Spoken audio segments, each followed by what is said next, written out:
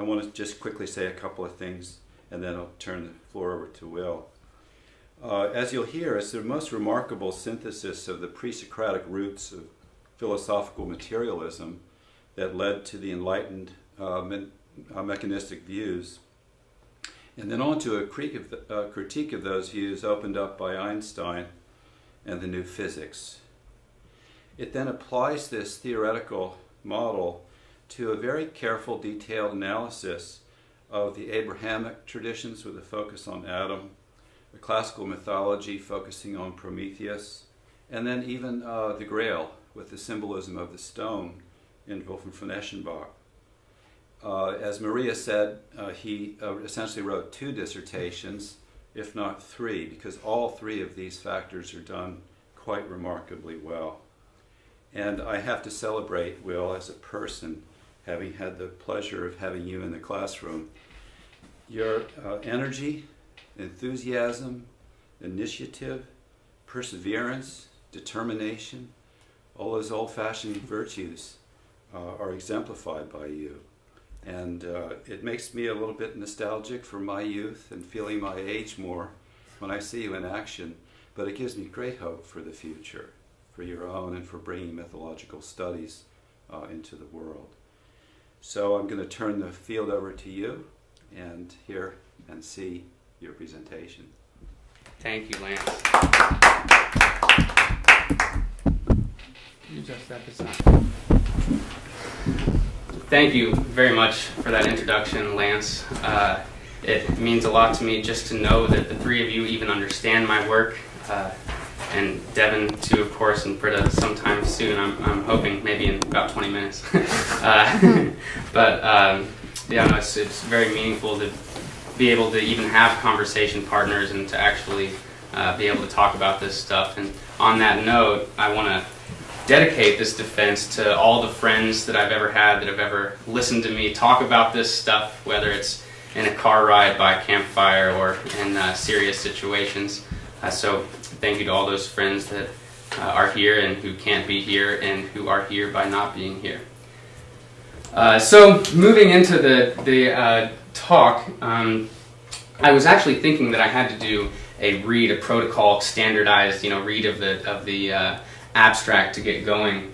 But since I don't have to, and I've learned that, I think it's better to just skip it, because I had all kinds of silly jokes planned about how hard it was to actually follow just reading it out loud, But I do want to start just lighting this candle. Maria, I can just describe this to you.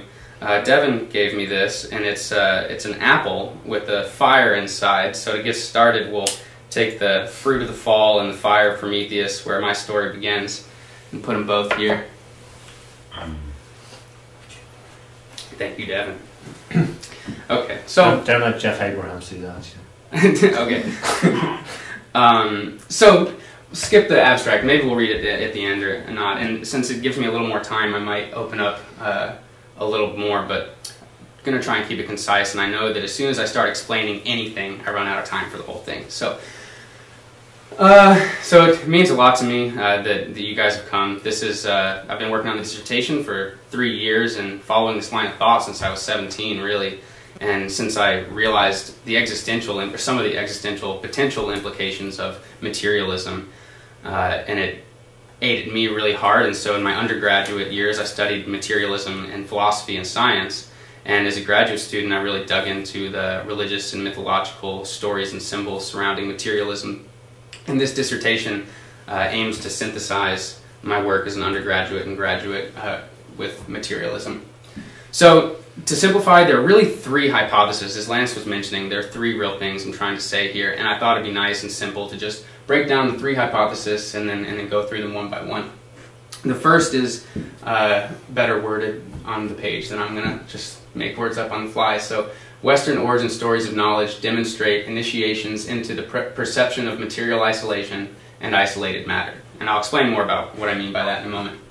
The second hypothesis is that the continuations of these knowledge narratives convey the transcendence of material isolation and the perception of matter as isolated. Then the third hypothesis is about how to go from step 1, a commitment to a materialistic way of seeing, to step 2, which is a transcending a material limitation, that fulcrum point has everything to do with waves. So the transcendence of material isolation and the perception of matter as isolated that these continuations of Western knowledge narratives convey is contingent with the integration of waves and elixirs. And we'll get more into all these. So the way that I designed my dissertation was really influenced by the scientific method, which is to kind of present what you're thinking about in the beginning, and then to go through the material as it is without you, and then to come back to the material. So at this stage, I'm going to show you guys 3 videos of the 3 stories that I was working with. The first 2 are more direct, the mythological ones. I had to be a lot tighter with the story of philosophy just to get it in here. So enjoy these. I'm going to sit down with you. It's just going to be about 5 minutes. Prometheus. Prometheus created humans and ignited the psyche. He counseled Zeus in his war against the Titans and created a black hole to imprison the fallen rulers. But once the Olympian monarch established his rule of order, Prometheus rebelled against this first decree, a flood that would kill all humans and wipe the slate clean for Zeus. By advising his progeny to fashion an ark, he saved the young race, until, at a feast, a rift was roused between gods and men. To resolve the issue and establish a bridge between disputing parties, he invented the burnt offering, though this gesture became a ritual standard. For attempting to trick Zeus into receiving unwanted waste as a generous gift, humans were deprived of fire. In an act of necessary rebellion, the progenitor stole back the fire in a hollow fennel stalk, with which he delivered knowledge beyond instinct. How to work clay, wood, metal, numbers, and words to make art, food, and tools. This defiance of Zeus brought punishment upon Prometheus and his people. To humans he gave Pandora, not a woman like Prometheus' wife or his ally Athena. Hesiod presents her as a misleading fiend, a plague on humanity, a contorting influence on the human psyche. Once married to Epimetheus, Prometheus' brother, she opened the jar, mistranslated centuries ago as a box, and introduced suffering to human life. By this time, the human benefactor had been exiled to a rock at the edge of the world, to the place of the sunrise, where, chained to a stone, furious at Zeus, he foresaw the tyrant's downfall. And, for refusing to reveal the prophecy, a ravaging eagle was loosed on his regenerative liver. Still, true to his foresight, Zeus' own son later freed him from bondage. Okay, so let's do the story of Adam. I'll just tell you that the story of Adam is mostly direct quotes that I've weaved together. Adam was made in the image of his Creator, from the dust of the ground. The prime and progenitor of men was then brought to life with the breath of God. To resolve his solitude, God created Eve from his rib, face, tail, or shoulder. And as Milton describes, she was even more adorned and lovely than Pandora. In the Garden of Eden they named the animals and shared in paradise. God's only decree was their abstinence from the fruit of knowledge. The serpent seduced Eve into tasting the fruit, which she then shared with Adam. They hid from God, who, at midday, confronted the couple. He said, "You transgressed of your own free will, through your desire for divinity, greatness, and an exalted state. Because you ate the fruit of the tree which I commanded you not to eat, cursed is the ground because of you. In pain you shall eat of it all the days of your life. You are dust, and to dust you shall return." He then cursed Eve with the labor of childbirth, and exiled Adam to labor of the field, lest he reach out his hand, and take also of the tree of life, and eat forever. He said, "Get ye down from the garden, both of you, all together with enmity one to another. On earth will be your dwelling place, and your means of livelihood. Therein shall you live, and therein shall you die." They wailed and beat their chests for having been severed from the garden, and entered the cave of treasures. Adam said to Eve, "Our eyes have become of flesh. They cannot see like they used to see before. The word of God is hidden from us, and the light that shone over us is so changed as to disappear. Look at this cave that is to be our prison in this world, in which darkness covers us, so that we are separated from each other, and you cannot see me, neither can I see you." At first they fasted, but eventually their bodies changed to conform with their material diet. According to the Acidy, Adam became troubled because his belly was inflated. God therefore sent a bird to him, which pecked at his anus and made an outlet. When Adam made love to his wife, she became pregnant, and Cain became the first to be born and the first to murder. As the earth rejected the innocent blood of Abel, Adam was the first to be buried in the earth. And today, Catholics, Coptic Christians, Syrians, the Georgian Orthodoxy, and all of those who jointly inhabit the Church of the Holy Sepulchre recognize, beneath the crucifix, an exposed crack and stone through which, when Christ was smitten by a spear, blood and water flowed from his side, down into the buried mouth of Adam, to baptize and redeem the father of the fall. Check out this technology. According to Aristotle, Thales gave birth to philosophy.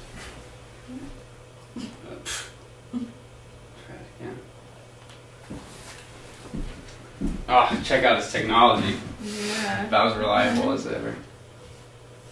According to Aristotle, Thales gave birth to philosophy with his premise of reductive materialism, which became a crucial foundation to Western thought and the development of science. In Miletus, the same Eden of thought from which Thales emerged, Leucippus gave birth to the theory of atomism, which became similarly integral to Western thought and the development of science. Materialism and atomism were then championed by Aristotle, Epicureans, and the Stoics throughout Hellenistic and Roman history. According to some, atomism died out with Rome, to be revived by Europeans who gained access to Arabic translations of ancient Greek sources. According to others, atomistic theory endured without disruption. Either way, atomism and reductive materialism became crucial to the development of European science and Newtonian physics, which dominated the cultural worldview through the Enlightenment and continues to influence the way people think to this day. However, there have been many challenges to reductive materialism, and none more decisive than Einstein's contribution of general relativity. His theory that matter can be transposed into energy forever undermined the scientific belief in reductive materialism. Similarly, his synthesis of wave behavior with that of the particle, and what's come to be known as the photon, undermined the scientific belief in reductive atomism. These theories of Einstein's brought physics beyond the false foundations of particulated matter over 100 years ago, and by now, technologies that have emerged from his theories are conditioning contemporary individuals in ways that make the limitations of matter and the significance of waves far more recognizable. For example, the study of electromagnetic waves has resulted in the inundation of contemporary culture with radio, Wi-Fi, and satellite wave signals that carry virtual images and sounds beyond their material limitations. So that's the end of movie time. And we're going to go back through the three hypotheses, but I just wanted to give you guys a chance to kind of refresh. I know these stories are well known and there are lots of details in them, so I just wanted to give you guys a chance to feel the stories on their own. So before I go through the three hypotheses, I need to distinguish the way that I'm looking at the religious myths and the way that I'm looking at the historical philosophy. Mainly, I'm taking a symbolic interpretation of the myths and then trying to support that with religious interpretations. So, for example, I'm looking at symbolic expressions of transcending matter, and then I will look at the religious versions within the same traditions. So, say I'm looking at classical symbols of transcending matter, then I might reinforce that with an Orphic religious tradition from the classical world that has the same religious attitude. So that's the way I'm looking at the myths and religions, is really symbolically. And then the historical narratives are way more straightforward. We're looking at those historically, or that particular narrative historically. This is probably the most important slide to land, and this slide is about the first hypothesis and the entry into materialism. So let's look at it mythologically and then philosophically. Mythologically, there are lots and lots of demonstrations and examples that support this thesis, but I want to focus now, since we have limited time, on the three biggest and most central. And so first is just straightforward, the creation of humans from clay, from matter. This is in the story of Prometheus, this is the story of Adam and Eve, and it can be found all over the world. There's silly little stories like in china, the different colors of clay result in different classes. Clay, humans made from clay, is pretty consistent all over the world, or can be consistently found all over the place. And it's consistent also with the contemporary stories of a robot attaining consciousness, right? It's this idea of inert matter that's animated by consciousness. So you have it in the old Golem story, or the Frankenstein, or Pinocchio, and I know Maria likes Spielberg's AI. Same idea, going back to Adam and Eve, Deucalion, Pandora. These are humans made from clay, animated by consciousness. So as soon as consciousness, which presumably exists, it's kind of implicit in these stories that consciousness exists in a way before it falls into the body, or maybe it's God's consciousness before it enters the body. And the idea is that once consciousness is in a body, it now has to live in an embodied world, which means eating and defecating, birth, death, sex, the limitation by the sensory, by the flesh senses, and the isolation to the physical body, which implies various degrees of estrangement, which I'll talk about more in a moment. And also what you find in these stories, the Adam and Eve story and the Prometheus and Pandora stories, that emphasize all of these different pieces. You also find an emphasis on new technologies. If it's in Adam and Eve, though there may be no mention of a technology, the images show them quickly using pickaxes to work the land. So, or adzes. I love the ads for Egyptian reasons. But anyway, then lastly, so not only is there a creation of humans from clay, a fall of consciousness into the material body, but also into the material world, and it becomes, I think, the climax of the symbol of this entry into material limitation is in the actual restraint of the two progenitors to stone. So Prometheus is chained to a stone mountain, and Adam is buried in a cave, stone cave. And actually, if we look at some real nice details and different variants of the Prometheus story, you find he in some versions is also buried in a cave, especially in the Georgian version of Amirani. So these are the three primary reasons why I interpret these myths as an expression of an entry into a materialistic mode of being and materialistic reality, and the recognition of those realities as limiting. And you also find that Prometheus is in despair for his isolation, and that Adam and Eve, beat on their chest and wail. So the estrangement, the emotional and existential estrangement, is very present in these stories too.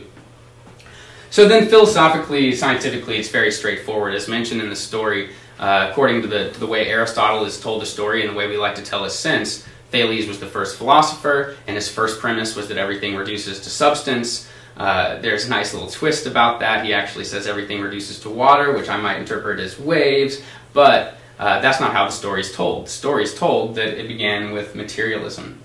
And it might be said, and Kieran made a great point in my dissertation, that when you just look at Thales, it's hard to say that he's really giving birth to materialism proper, that that's his main point. You might say that his main point is monism, to look for one singular explanation of all things, but Aristotle, his telling of the story and the continued telling, is to really emphasize materialism.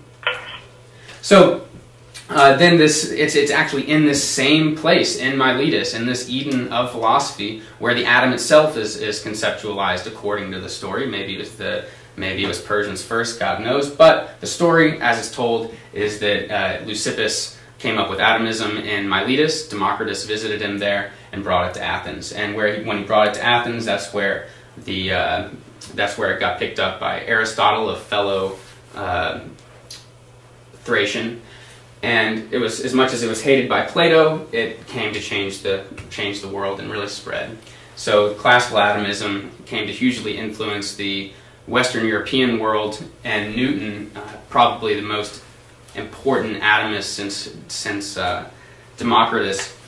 Newton, and this is really profound. This is something I focused on in my undergraduate thesis. Actually, was that up until Newton, you may have had this vague idea that everything is explainable by a logos. Everything is patterned. Everything can be scientifically or physically understood. But until Newton's calculus and his laws of physics and laws of momentum, that you couldn't actually show it. Newton, once and for all, gave us a paradigm that was like, holy cow, that's really how the world works physically, mechanically. And it was so obvious that not only intellectuals picked up on it, but it empowered an entire common sense movement that enabled Europeans and Westerners to challenge religion with the strength of their conviction for the scientific paradigm, to challenge states. So during this time and ever since, you've seen the emergence of atomistic theories beyond atomism, the projection of atomism into everything, you know. And in our own field, you see it in Levi-Strauss mythemes, but you got phonemes and memes and Hobbes. I hate the cover of the Leviathan, Hobbes' Leviathan, because it's a bunch of people that make up one big king. And so you have an atomized vision of humanity, and of course this hierarchical image. Anyway, so let's move on to the second hypothesis, so moving past this idea that each of these three stories, the scientific, classical, and Abrahamic stories, demonstrate an initiation into a materialistic way of being. So the second hypothesis is that we get past those limitations, that the stories continue, and when they continue, they invert the setup. Just like a good inciting incident is inverted by the climax, here it happens in these stories. And so the progenitors themselves become freed from their material limitation. The guys who save them, Hercules and Christ, they also transcend their material limitations and achieve atonement with the divine. And Einstein, which we've said multiple times, and it's very simple, so we just say it simply over and over, but Einstein had a huge influence on undermining the limitations of reductive materialism as well, which we'll talk about in a moment. So now to focus in on the mythological side of hypothesis 2, the liberation of progenitors is probably the most important part, because I take the progenitors themselves as symbolic of humanity proper. In the same way you might see that with Eve and Pandora, just not following that thread right now. But Prometheus and Adam, who were both left at the end of their stories, chained and restrained to matter and stone, are freed by Hercules and Christ. And as mentioned, this is, even though it's not in the New Testament, it's certainly in a lot of old stories about Christ and Adam, and it's, as mentioned, represented in the Church of the Holy Sepulchre, which is inhabited by pretty much every denomination prior to the Protestant Reformation. So, this, as mentioned, this transcendence from material limitation is followed through with the religious traditions. So in the classical world, the Orphics, Pythagoreans, Platonists, and others really continue this idea of the soul is imprisoned in the body and the need for the soul to transcend the body. But it's not just material and cosmological, it's not just metaphysical, it's not just about the soul being trapped in the body. It's about, especially when you look at the Pythagoreans, it's about the psyche and the way that we think being imprisoned by the influences of the material world. So our minds become corrupted by material limitation. And then you see it in the Abrahamic tradition with the Essenes, Cistercians, Sufis, and many more. Those are just an example of each of the, Judeo-Christian Islamic. And so, looking at the actual characters of Heracles and Christ, there's this great story, the Stoics, because even when it wasn't about transcending, even if you didn't believe in a soul and transcending the body, some of the classical philosophers still believed in transcending the influences of the emotions. So for the Stoics, they saw the lion skin that was on Hercules as symbolic of his divine body. And it was actually when he took off the lion skin and put on the cloak coated in blood that's, according to the Stoics, symbolized flesh, that he was able to die. So it was only with the fall into flesh for Hercules that he could die. And just like Christ's body can't be found in the tomb and in the sepulchre, Heracles' bones disappear from the pyre. So each of these two, the liberation of the progenitors and the liberation of the heroes themselves, follow this transcendence from material limitation. Philosophically, scientifically, as mentioned, the material limitation is transcended by, kind of once and for all, by Einstein's theory equals mc squared, his theory of relativity, which shows that matter is what's the word I like? Transmutable into energy. And so once you show that matter is transmutable into energy, it's hard to maintain the idea that everything reduces fundamentally to matter as the absolute foundation and limitation of all things.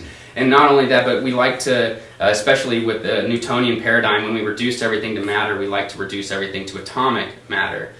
And the theory of the atom, a nice twist, by the way, I didn't plan to mention this, but I can't help it. Einstein's given credit for proving the existence of the atom, even though he's also, as I'm about to explain, the guy that blew it out of the water.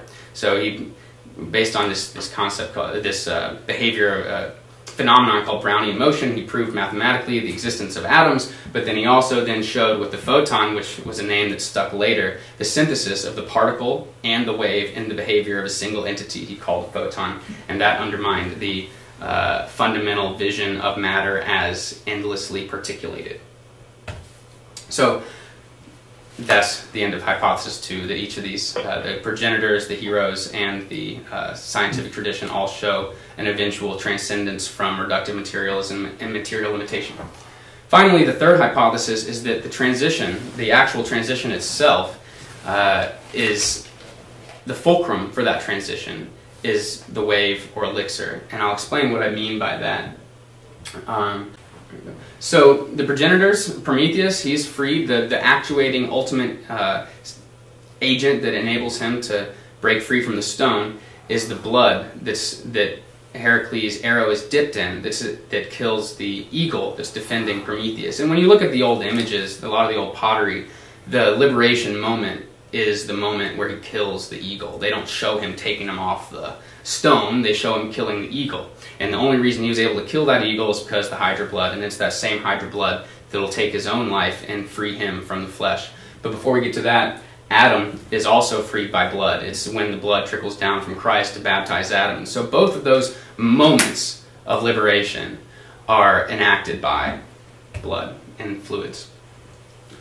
So Heracles and Christ also achieve atonement, and when they do, their atonement is also hugely influenced and centered around waves and fluids. So, for example, Heracles' atonement, like as mentioned, it's the blood it's the Hydra blood that enables him to die. But then it's also when he does die, when he achieves union with the divine, it's because and through the marriage to Hebe, the cupbearer of the gods, and it's through the drinking of the nectar, and because of Lance, and because I was looking at actually a presentation that he gave, and he was talking about the Nicaea and talking about the prefix Ne, of course, Nek. I looked up nectar, and it's like, I wish I could remember the exact meaning, but it's like the staying off, it's like the putting off of that which is the underworld descent. It's like that which frees you from the death of the Nicaea. So anyway, the nectar is what enables Christ to Hercules to achieve union. And then you have Christ himself, you have the wine at the Last Supper, the blood of the Passion, the blood wine of communion, and the blood wine of the Holy Grail are all symbolic of his liberation. And so whether it's the cup of the gods of Hebe or the Holy Grail, both of these great heroes are, and their atonement specifically is symbolized and in large part actuated by the elixirs themselves. And as mentioned, the Einstein and philosophical and scientific tradition, when he brings an end to the reductive materialistic thought, it is by integrating wave dynamics into the particle to come up with this idea that would become called the photon. So again, it's the actual integration of the elixir that enables the shift. So to conclude, really there's I'm really trying to show one major thing, that the entry into that each of the three traditions combine to make somewhat of a consistent Western meta-narrative, which is an entry into and transcendence from material limitation by way of symbolic elixirs and or theoretical waves. And so ultimately, as cool as I think it is that there is a meta-narrative and is epistemologically meaningful as it is to find something consistent between the three traditions, the question is, why does it matter? And more specifically, why are waves or elixirs associated with transcendence? Why is the Holy Grail the symbol that it is? Why are the elixirs the symbol that they are? And most specifically in these stories. And so to get to this, I've got to get to the very heart of this dissertation and of my focus, and it really comes through in a certain thought experiment. So imagine a bunch of material entities, right? If you try and combine material things They inevitably will bounce off each other or break. Material things cannot share space, just plain and simple. And my body, if I see myself as my body, if I project that back into myself, then I see myself as fundamentally isolated and unable to unify with anything. So if you get your sense of reality from your senses, from a materialistic mode of seeing, and you limit your way of conceptualizing and understanding the universe to materialism and to this atomistic reductive attitude, then you will have no hope, no structure, no metaphysics, no form through which you can conceive of yourself as unified, through which you can conceive of yourself as one with anything. Because, again, things stay divided. If that's the case, and reality really is materialistic, we better just come to terms with this and accept our isolation. But I came to realize when I was in a Plato class and as an undergraduate studying the Parmenides that the challenges of one and manyness are only challenges to material things. So I realized Pythagoras has this theory of the harmony of the spheres, and I came to realize that it must have had a huge influence on Plato and his notion of harmony, and that Plato, in this riddling text where he's kind of teasing the problem out, I think that he's trying to get us to realize that the harmony, the music, is actually the solution to the problem of one and manyness. And let me explain what I mean. So here, if I have a microphone recording an entire symphony orchestra, every wave you could possibly create with every instrument there, they're all individual waves when they come off the string, but as soon as they hit the air, when they reach the microphone, they all combine as a single wave. Waves have no problem with one and manyness. So the microphone records a single wave, which goes through the wire as a single signal and a single wire, and comes out of a speaker as a single vibration. And how is it that just a circular speaker, a circular cone, can vibrate in one dimension and make all the music of an entire symphony? It's because waves don't have a problem with one and manyness.